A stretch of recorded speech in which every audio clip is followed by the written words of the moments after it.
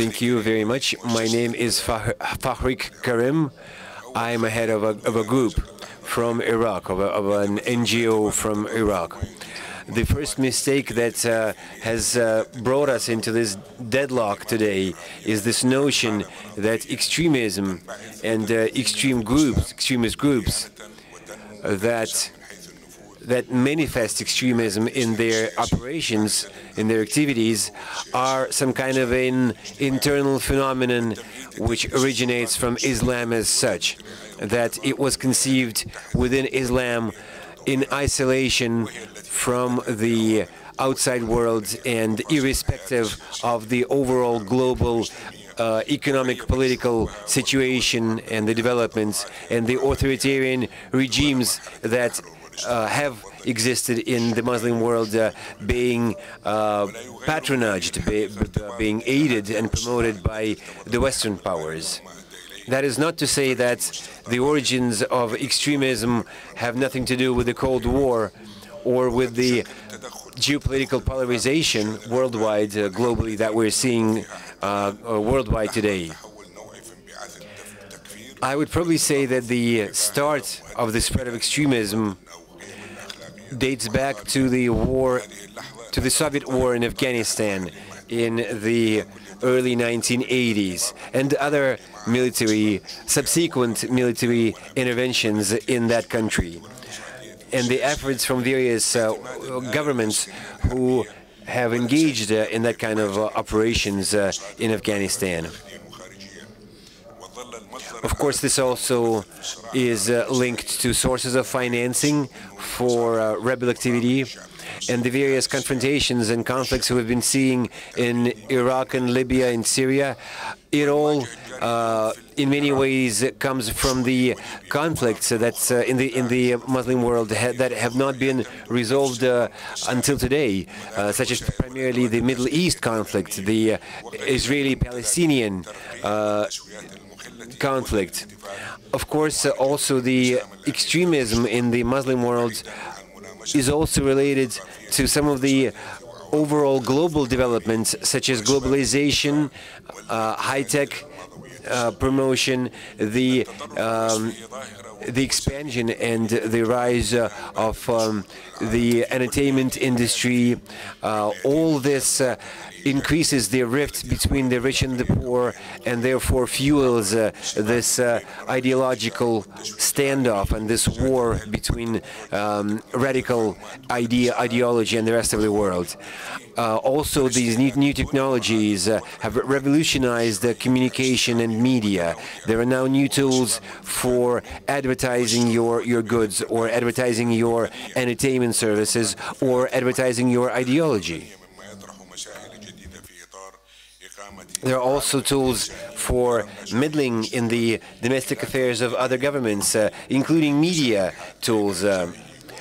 All of this creates more factors for introducing splits or polarization among the various groups of social groups or countries or regions. This affects the behavior of people, their relations with each other, and of course, this is also manifested in the world of politics.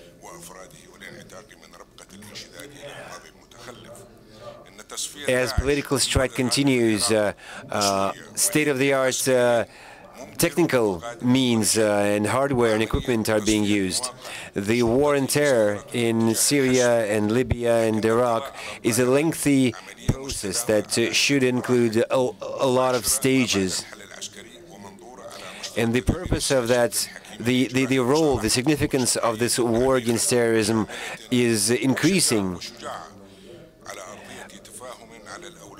And new means and methods should be employed here, such as introducing modern, efficient methods of governance, combating corruption, mending the tension in society, trying to form a single, unified civil society as an alternative to a sectarian society where you have to have quotas in the parliament for various It also requires providing quotas in parliament for the representatives of various minorities. We also need to develop education, departing from this manner of mentoring, of dogmatism among educators. It also requires a reform of the judiciary and ensuring the independence of judges. It also requires combating corruption and cracking down and persecuting those found guilty of corruption. All of this serves the overall goal of engaging religious institutions in the process of reform and transition, particularly by way of supporting forces that oppose terrorism and radical fundamentalism, takfirism. And here, as a stronghold against Sunni confessionalism, Sunni sectarianism, we could use mass media and the public opinion makers. We could devise programs for educating the community, our citizens, against, for them to be aware against takfir ideology. We also need to adopt programs for modernization in our societies and economic systems. So what we need is something of a Marshall Plan, something like a Marshall Plan for the Muslim world to assist the modernization of and the reforms in our countries, but without interference in our domestic politics and domestic affairs. Number 4, we need to develop a program for assisting Arab and Muslim refugees in Europe, so that they could have a decent life and live in dignity and have a certain quality of life there.